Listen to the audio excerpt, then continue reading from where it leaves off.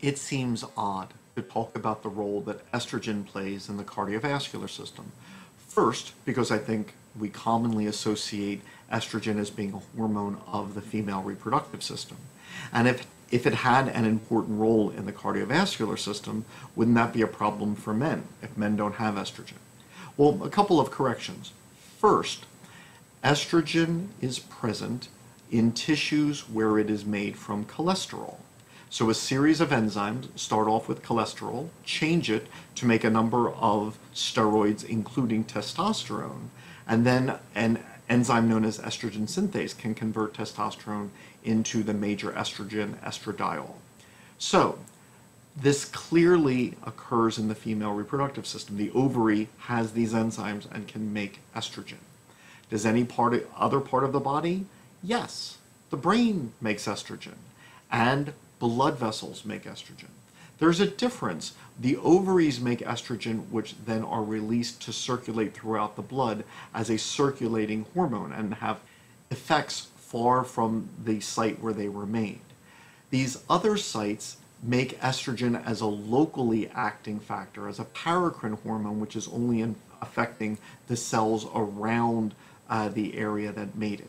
And so estrogen is made in blood vessels, in endothelial cells, the cells which line the blood vessel, the smooth muscle cells around the endothelia in the middle layer, the tunica media, and even then the adipose around blood vessels can make estrogen as locally acting factors.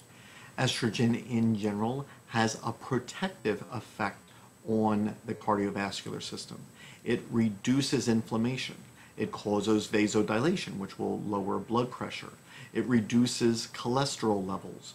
It will increase antioxidant activity, decreasing the activity of reactive oxygen species. It changes gene expression. Now, this is happening in both men and women, that estrogen is protecting the cardiovascular system.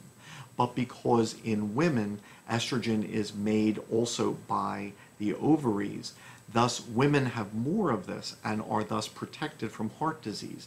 Men tend to suffer from heart disease earlier in life, in part as a result. And the incidence of heart disease in women will increase after menopause when the ovaries greatly reduce the amount of estrogen that they produce.